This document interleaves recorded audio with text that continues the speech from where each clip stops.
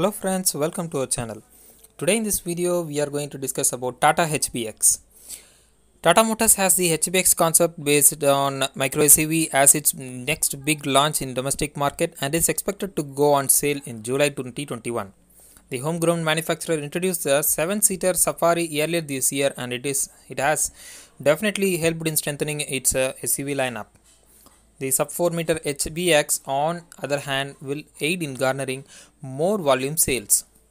Recently the Tata HBX, which could go by the production name Hornbill, was spotted in its production gates quite a few times and it will likely to be priced between Rs 4.5 lakh to Rs 7 lakh ex showroom.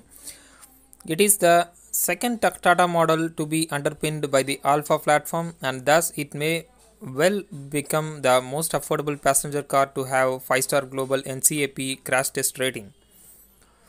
It has an overall length of 3840 mm, width of 1822 mm and height of 1635 mm with 2450 mm wheelbase.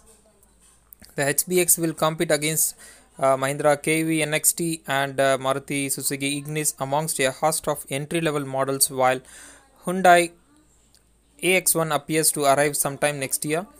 On the outside, the 5-seater gets an upright front fascia with split LED headlamp cluster, Tata's now new signature Humanity line grille, clamshell-shaped bonnet, central air intake, LED daytime running lights in the top-end variants, tall pillar, raked front windshield, squared wheel arcs, a floating roofline, wraparound LED tail lamps, etc. Just as the exterior, the cabin takes plenty of inspiration from the concept. It features a floating touchscreen infotainment system with Apple CarPlay and Android Auto capability.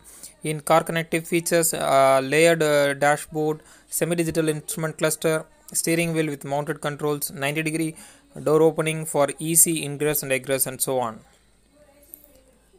Under the bonnet, the Tata HBX will more likely be equipped with 1.2-liter Revotron petrol engine producing around 86 PS maximum power, while the turbocharged direct injection version of the same engine could also be introduced in the top spec variants.